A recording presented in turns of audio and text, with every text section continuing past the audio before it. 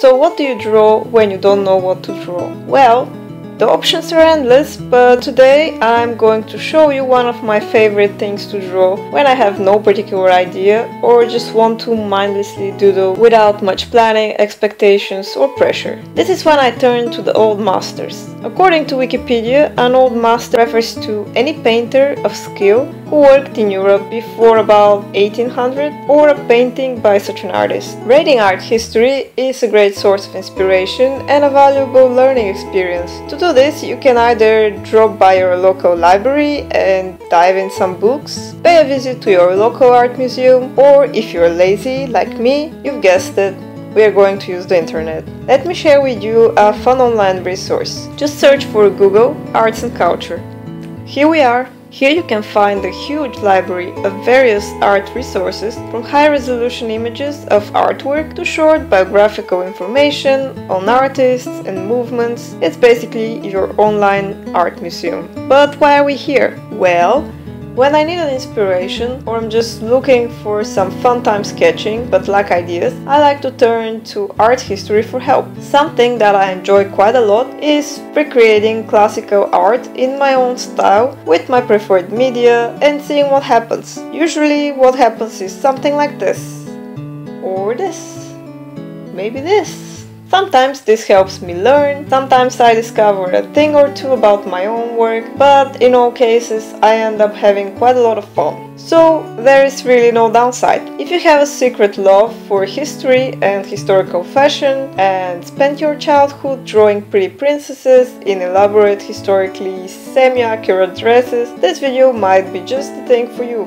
So let's go! Today I'm feeling like drawing a woman from the late 1700s, and after a bit of browsing around I came across this pretty lady who seems to be an artist as well. After a bit of research I find out that she was Elizabeth Lebrun, a French painter who was a personal portraitist to Marie Antoinette, and after the French Revolution went on to paint nobles and royalties all over Europe. Her work lies somewhere in between the Rococo and the neoclassical style. I must say, after learning more of her story, I wanted to redraw her self-portrait even more. I always get excited when learning of women of the past who, despite their time, managed to create a name for themselves and build a career in a time when they were actively discouraged from being anything but a mother and a wife. In addition, I think her work was absolutely beautiful, lively and fresh. I started off by some light sketching with a blue pencil, as I've decided to cover her in cool tones, so a blue undersketch would go quite nicely with that. I'm going to later use few of my Copic markers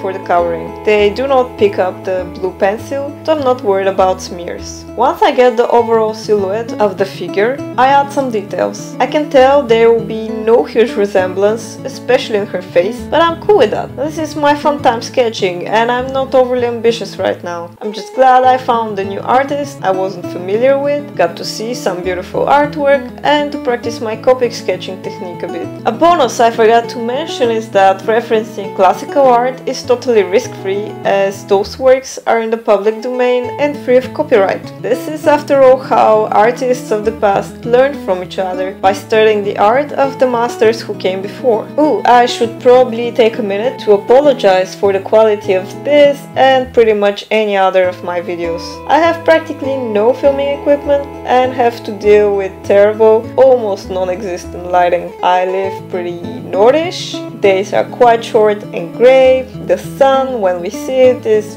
very low and rarely stays for long. So I'm now making this video on my kitchen counter, which happens to be the brightest spot in my apartment in the middle of the day, and yes, I have to use artificial lighting, despite having quite huge windows. Thing is, I'd like to first prove to myself that I'm serious enough about this whole video business before I allow myself to get some proper equipment. So bear with me. Back to the sketch. I'm actually pretty excited to start coloring, so I'm totally half-assing this stage.